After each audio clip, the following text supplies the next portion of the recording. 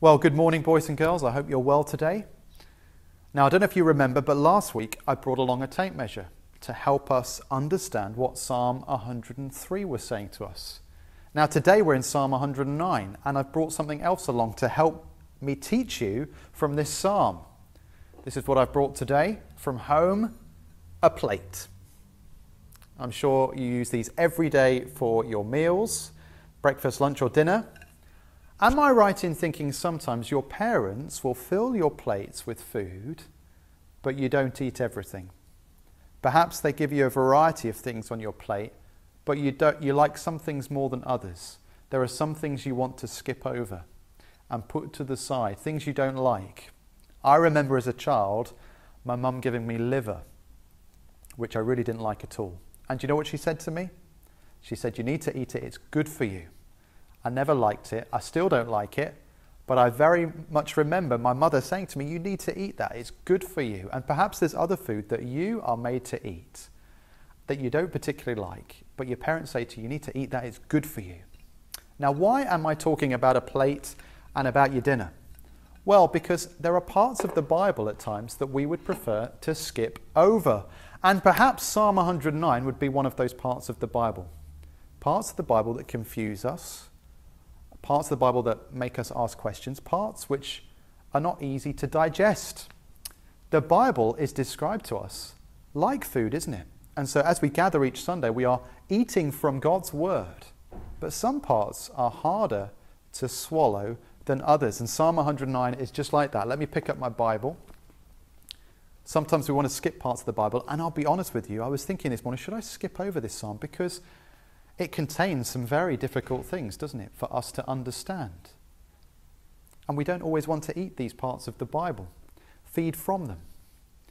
Why has Psalm 109 been given to us?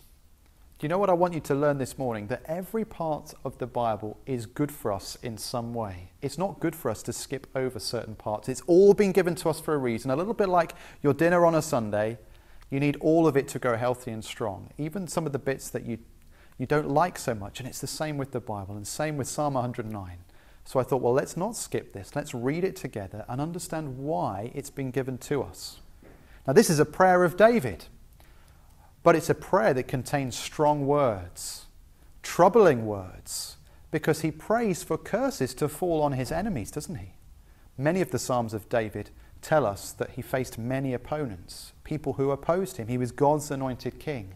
But others who wanted to bring him down, who didn't want him to be king, who sought to take his life, people like King Saul. And so this is David praying to God about his opponents. But there's strong words in here, aren't there? But also words that remind us that he was a man who suffered much. He was very troubled by those opponents because they were doing things to him which were really nasty. They were saying horrible things which were undeserved. In the psalm it says, doesn't it, that he doesn't feel it was deserved. He's tried to love them, but they've not loved him back, and they weren't saying sorry, they weren't repentant. And so what does David pray for? Well, he prays for justice. He says, God, do something. Come and do what is right in this situation. So there's some hard things to read in here. What does it have to say to us? Why is Psalm 109 good for us? Why should we feed from this word? What should we learn? 3 things. Well, firstly, it teaches us we should take our troubles to God in prayer. We should take our troubles to God in prayer. We can pray about anything, at any time, in any place, and we should pray about those difficult things. We're to bring them to God in our prayers. That's the first thing. The second thing is that we are to leave justice in God's hands. Yes, David prays some very strong words here, doesn't he? But he's bringing them to God. Remember, he was a king. He could have done some of these things himself, but he entrusted himself into God's hands. In fact, there are occasions where he had opportunity to take the life of King Saul, one of his opponents, and he refused because he said it was God who was to judge, not himself. So it's important that we read the psalm and remember the rest of the story about David. We're to leave justice in God's hands. He is a just and right God. He sees all, and we are to bring those injustices to him.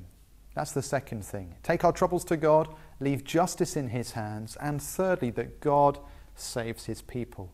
The last verse of the psalm is an expression of faith that God will protect him.